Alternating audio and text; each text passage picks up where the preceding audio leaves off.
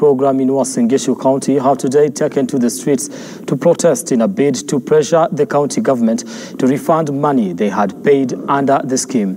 And as Juliet Chepkoech now reports, the parents have denied reports by county government claiming that it had refunded the money to affected parents.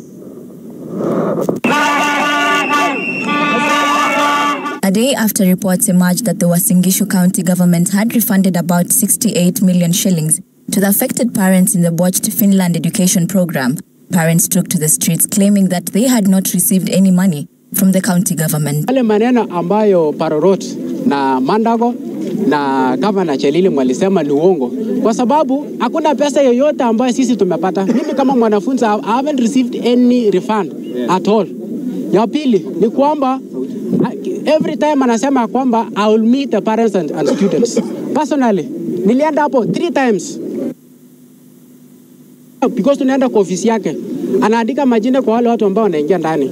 Yeye anakukalisha hapo, unakaa hapo the whole day, huwezi kutana na yeye. So he has been saying that he is going to meet the parents and students, and yet he cannot allow you to enter his office. Every now and then, wakienda kwa press wanasema kwamba they were dealing with only with the program. But the money was being handled by the trustees. But initially, look at this advert. In the advert, ya 24 mwezi wa 9 2021. Now, the Republic of Kenya County Government of Uasin Gishu.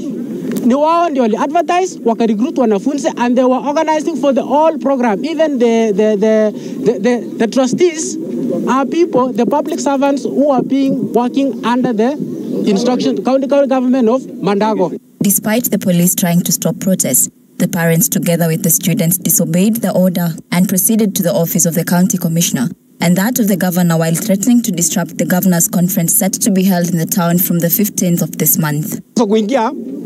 Kwa Jalilim, kwa sababu is being protected, I don't know who is protecting. Our president don't protect the goons and thieves. And ulisema kwa wakati ati uta spare anybody.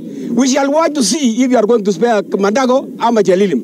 I want your money, no refund, no devolution. Hatutaki kwanza, hatutaki kwenda Finland. Tumetosheka, tusitanganywe, pesa turudishwe. Tupaki nyumbani, tufanye kazi yetu hapa nyumbani.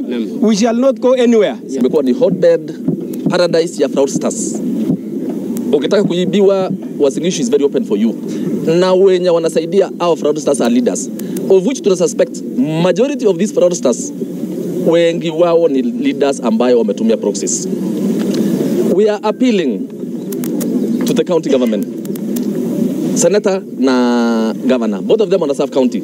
Purpose yao ni moja, county wa refund pesa, or else mambo ya devolution Uasin Gishu is a no.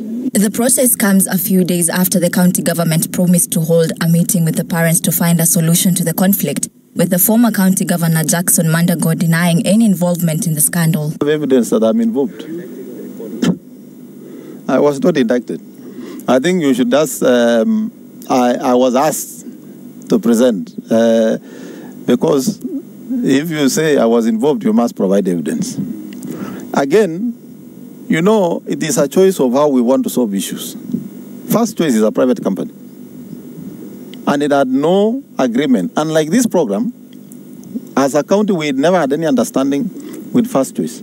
As the parents continue to cry for justice, the question still remains, who is to blame for the scandal that has left hundreds of students who were expected to travel to Finland for further studies and are now stranded not knowing what to do? Juliet Chepkoech, Look Up TV.